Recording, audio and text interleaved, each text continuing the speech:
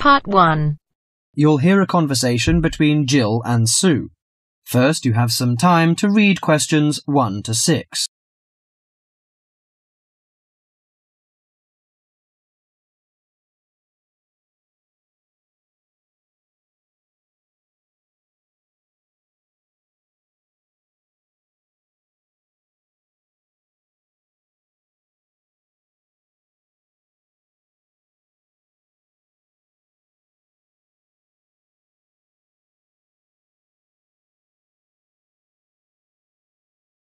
Hello, Sue. Fancy meeting you here. It is Sue Johnson, isn't it? Oh, hi, Jill. Must be ages since we've seen each other. What a surprise. How are you? Yes, well, I'm fine. I just got back from 2 years teaching in Hong Kong, actually. Oh, I thought you'd gone into computing or nursing. No, I ended up being a teacher after all. And how about you? Oh, fine. Things are going quite well, in fact. So, what have you been up to over the last 3 years? Working, studying, you know, the usual things. Oh, and I got married last year. Congratulations. Anyone I know? Yeah, you might remember him from our college days. Do you remember Jerry? Jerry Fox? Jerry? Was he the one with the dark hair and beard? No, that was Sam. No, Jerry's got blonde hair and glasses. He's pretty tall. Well, we got married, finally. Great. And where did the wedding take place? Was it here in London? No, in the end, we decided to get married in Scotland. Jerry's parents lived there, so we were married in the small village church with the mountains in the background. Fabulous. Have you got any pictures? Well, funny you should ask. I have actually got a couple here. They're a bit battered because I've been carrying them around in my bag. Oh, never mind. Let's have a look. Oh, don't you look wonderful? Who are those people behind you? Oh, that's my older sister, Clara. Oh, she looks like you. Do you think so? Everyone says that, but we can't see it. Is she married now? Yes, and she's got 3 children, a girl and twin boys as well. Wow, imagine having twins. Look, why don't we have dinner together and catch up on a few things? Would you like to come over one evening? Oh, that'd be lovely. What about next Friday evening? Fine, what time? Shall I come over about 8 o'clock? Oh, come about 7:30. I'm usually home around 6:30, so that'd give me plenty of time to get dinner ready. Oh, fine, and one last thing. Where do you live? What's the address? Oh, good thinking. Here's my card. The address is on the back. We've got a flat in an old house. We live on the 3rd floor of a large old house. The house has been converted into flats, so when you arrive, you'll need to press the bell, second from the top. The bell second from the top, okay? There's a little intercom arrangement, so I can let you in. Right, okay, see you on Friday then. Before the rest of the conversation, you have some time to read questions 7 to 10.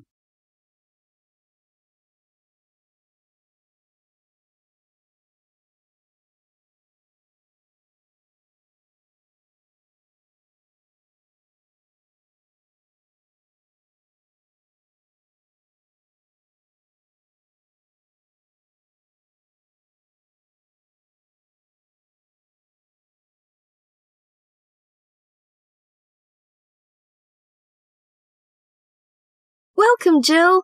This is my husband, Jerry. Jerry, this is Jill. Hi, Jill. Nice to meet you. Hi, Jerry. Well, let's come in and take a seat. Sue told me that you've just returned from Hong Kong.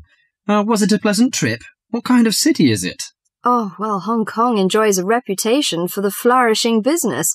It has a population of around 6.6 million. Much larger than that of Sydney, right? Sydney has a population of 4 million, I think. Yes, did you enjoy staying there? Well, being a metropolis has advantages. You get the latest films and music. There's always something going on, and there's such a wide variety of different people and cultures that it's difficult to get bored. Of course, all this has its downside. The cost of living is very expensive, and most people cannot afford to go out very often. So although the entertainment is available, you have to have a lot of money to enjoy it. Another problem is, like most big cities, there's a lot of crime. What about the weather? I suppose that it gets a lot of rain. Not always. In summer it's humid, but it's cool and dry in winter. The average temperature in June and July is about 91 degrees Fahrenheit. Hotter than here. The best seasons are spring and autumn. They are mild and agreeable. Is there anything you particularly miss of staying there? Yes, the tasty local food is to my liking, especially the seafood. Hong Kong also enjoys the fame of a paradise for shopping, but I'm not very keen on that, you know. I suppose it must be your favourite. Most shopping malls in Hong Kong have longer opening hours than those in Sydney. Some are even open the whole night during the Christmas holidays. Oh, it sounds lovely. I hope I have a chance to travel there. And I can be your tour guide. Yes, that's great. That is the end of part 1. You now have half a minute to check your answers.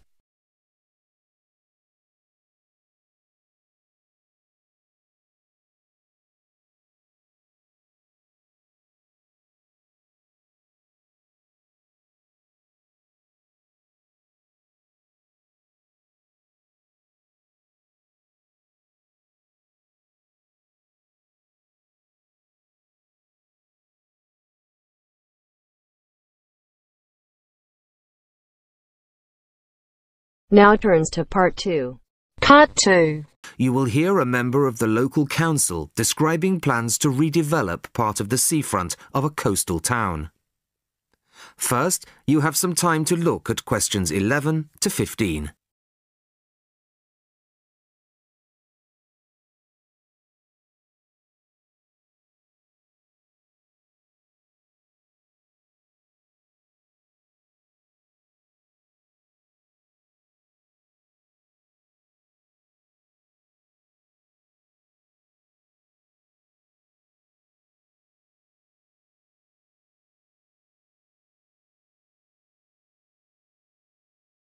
Good evening, everybody.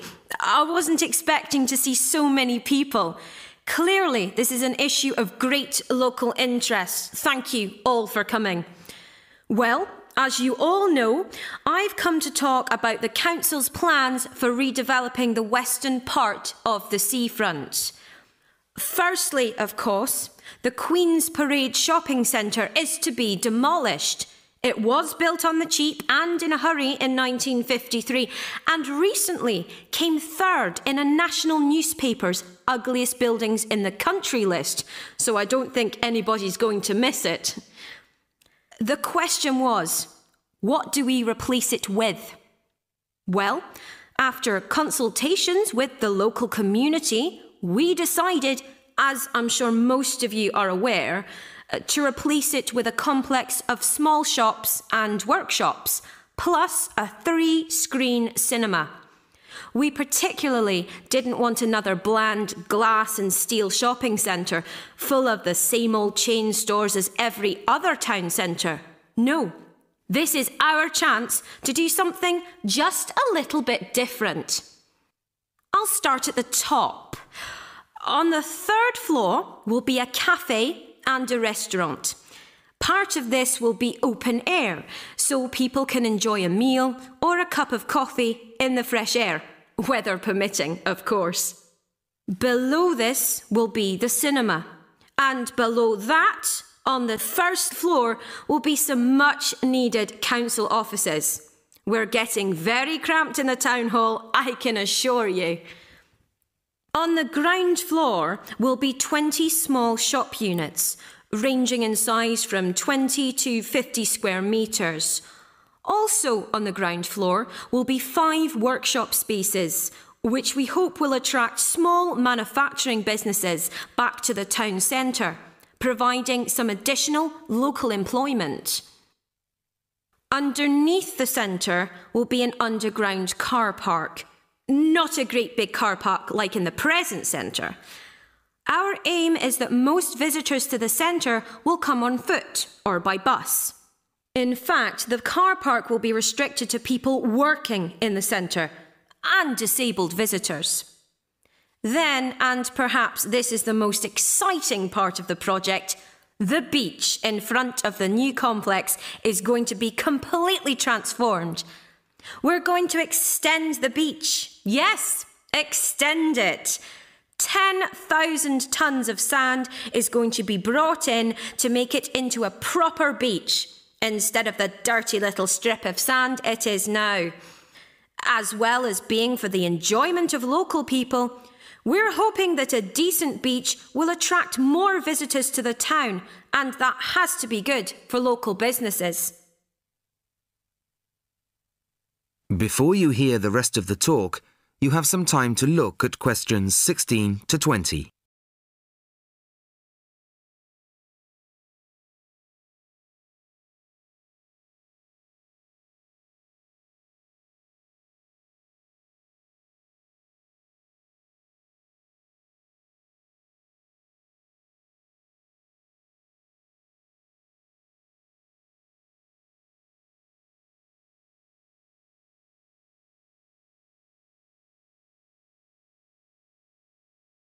Now, I must emphasise that these plans have not yet been finalised. That's what this meeting is about. Of course, it's vital with a project like this that we have the support of local people. After all, we work for you, and it's your money that's paying for it.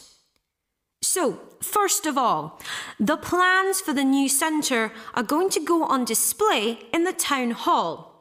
They'll be there from Monday the 5th of March until Friday the 6th of April. Plenty of time for anybody who's interested to get over there and have a look at them, I think. There'll be a suggestions box in the same room as the plans. Anybody who has anything to say is welcome to fill in a suggestions form. These forms will be looked at and taken seriously, you can be sure of that. Then on Tuesday, April the 10th, there'll be another public meeting much like this one, and in this same place. It'll start at 7 o'clock, and there'll be a chance for local residents to address the council. We'll also report back to you on the results gathered in the suggestions box. Anyway, I'd now like to hand you over to my colleague, my fellow councillor. That is the end of part 2. You now have half a minute to check your answers.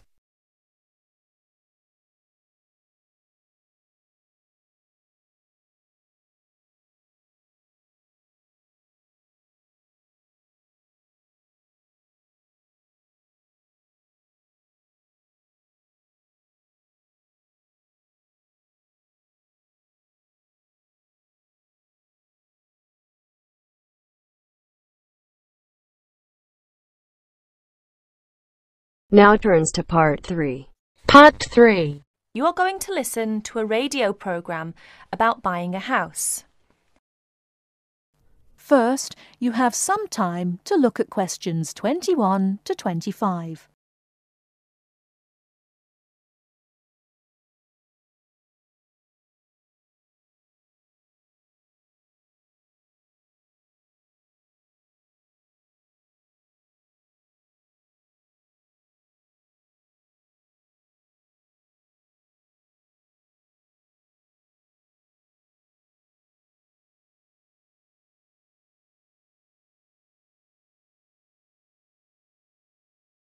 Good afternoon, listeners. Today, I'd like to welcome Edward Fox, who is going to talk to us today about buying a house. Edward. Thank you, Eunice. For most people, at least, buying a house is a major life event, and probably the single most expensive item you are ever likely to buy. It is also a place that you can make your home. Therefore, thinking carefully before you make a purchase is of the utmost importance. One of the most important things to consider before buying any property is the location, because remember, it is where you plan to spend a large part of your life, or indeed the rest of your life in some circumstances. Therefore, Consider the type of life you enjoy leading. Are you a very sociable person who enjoys nightclubs and discos? If so, then you may wish to consider something close to the city, or indeed in a city where it is convenient for all types of nightlife. On the other hand, if, like me, you prefer a quieter life, then you may want to consider something away from the city. However, do remember that proximity to your place of work is also important. Indeed, we spend most of our life at work, and you don't want to have to spend 2 or more hours every day travelling to work now, do you? Therefore, transport is the utmost importance. City suburbs, however, are often conveniently located for commuting to work, all for shopping, without being in the heart of a busy city. You may, however, think that a house in the suburbs would be far too expensive. Yet houses located in cities can often exceed the price of suburban houses. So check out the prices. You may be surprised. Family is another important consideration. You may prefer a house that is away from a busy street or main road. And of course, remember that children have to attend school. Is there a good school in the area, or would your children have to travel a long distance to get to school? Therefore, if you have children, or you plan to have children, location is a very important factor. And of course, remember that a family influences the size of the property. Before you hear the rest of the talk, you have some time to look at questions 26 to 30.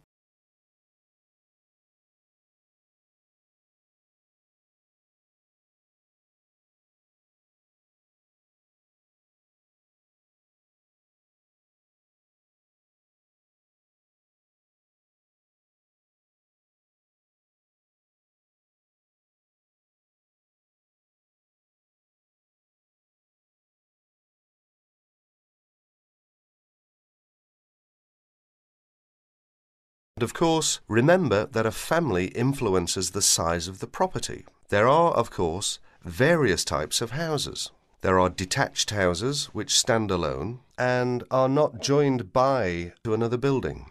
Then there are semi-detached houses, which, incidentally, are the most common, and for good reason, because they are less expensive than detached houses. This is because they are, in fact, 2 houses joined together, and therefore take up less space. And finally, there are townhouses, which are many houses joined together to form a long row. But don't think that townhouses are less expensive than semi-detached houses. They rarely are. This is because they are usually built in cities where the prices of property is very expensive indeed. The age of property is another consideration. If you're considering buying an old house, beware. You may be faced with expensive repairs and renovation bills. So have the house thoroughly checked by a professional surveyor before you decide to buy. But then again, there are things you can look for yourself. Things such as the condition of the woodwork, especially doors and windows that can be expensive to replace. More importantly, make sure all the fixtures and fittings, things such as cupboards, sinks, taps, bathtubs, are all in good working order, because replacing kitchens and bathrooms can be a very costly business. And don't forget the garden. If the property has one, if you enjoy gardening, then fine. But if you don't enjoy gardening, then you may prefer a small garden as opposed to a big one. But even if you do enjoy gardening, it is important to remember that gardens take up a lot of your time. So keeping a garden in good order may be very difficult if you work long hours. One final thing is the general feel of the place. Does it have a good atmosphere? And most importantly of all, would you feel comfortable living there? Thank you, Edward. But I'm afraid that's all we have time for today. But I'll be back next Wednesday when my guest speaker will be talking about buying a computer. So until then, bye for now. That is the end of part 3. You now have half a minute to check your answers.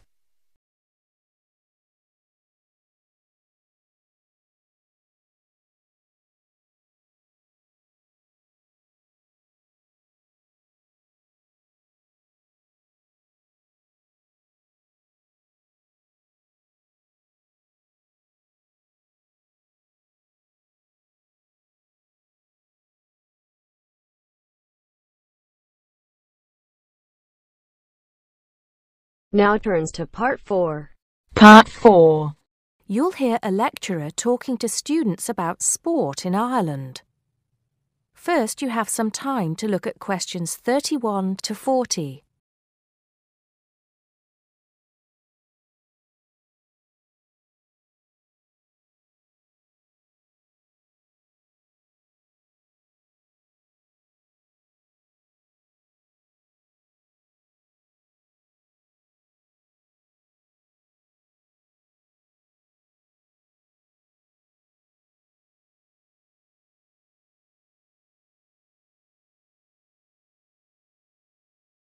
Now, today we're going to be finding out about the most popular sports in the Emerald Isle. That's Ireland, of course. Can you guess what they are? Well, there are these two lesser-played games, a form of rounders and Gaelic handball. But we'll start with one which is perhaps over 3,000 years old, arriving in Ireland with the Celts, some claim. That may be a slight exaggeration, but I consider it to be the fastest field game in the world, and it goes by the name of hurling. Well, that's what it's known as in the English-speaking world anyway. So, what do you have to do? You've got 15 players on a team, one of them the goalkeeper. Each one has a stick called a hurley. Here you are. I've brought mine along. Had it since I was at school. This is what it looks like. And basically, you have to get this ball, called a sliotar, that's S-L-I-O-T-A-R, so it's not spelt the way it's pronounced. You hit it into the net for 3 points, or you can hit it over the net for 1 point. The goal looks like the letter H, with the net under the crossbar. The goalie has a bigger stick than the others to help keep the ball out. You can also catch the sliotar and run with it for 4 steps maximum, or bounce it on your stick. Is that clear to you all? I'll be showing you a video a bit later, so you can see what a game actually looks like. You might like to think of it as a mixture of lacrosse, hockey, and baseball. Oh, and it's played by women too, but it goes by the name of camogie in that case. I'll give you a bit of the history, shall I now? Generally, the golden age of the game is considered to be the 18th century. But systematic rules were first agreed and drawn up at that great shrine of learning, Trinity College Dublin, in 1879, founding the Irish Hurling Union, closely followed just a few years later by the formation of the Gaelic Athletics Association. With greater organisation last century, the All-Ireland Hurling Championship got off to a flying start, and I'm proud to say that my own native city of Cork has won more than 20 titles over the years. But then, so have Kilkenny and Tipperary. Is it only played in Ireland? No. Well, it is the only country with a national team at the moment, but you may be surprised to discover there are hurling clubs in London, as well as in America and Argentina, to name just a few. The other game I'd like to take a little time to introduce you to is Gaelic football, which is played on the same pitch as hurling with the same number of players. But there's no net. You just have to get the ball over your opponent's goalposts. And you can do that by kicking or punching the ball. However, you're not supposed to do that to the players, I might add. Imagine it as a combination of soccer and basketball. But in my opinion, it's a more exciting spectacle than either of those. Excuse my bias, if you will. It's also very popular with women. In fact, there are more women's teams than for any other sport. Whether despite or because of the physical contact involved, I wouldn't like to say. They do play a shorter game, 60 minutes, rather than the men's 70. So, let's have a look. If we can have the lights down, I'll see if I can get this technology to work. That is the end of part 4. You now have half a minute to check your answers.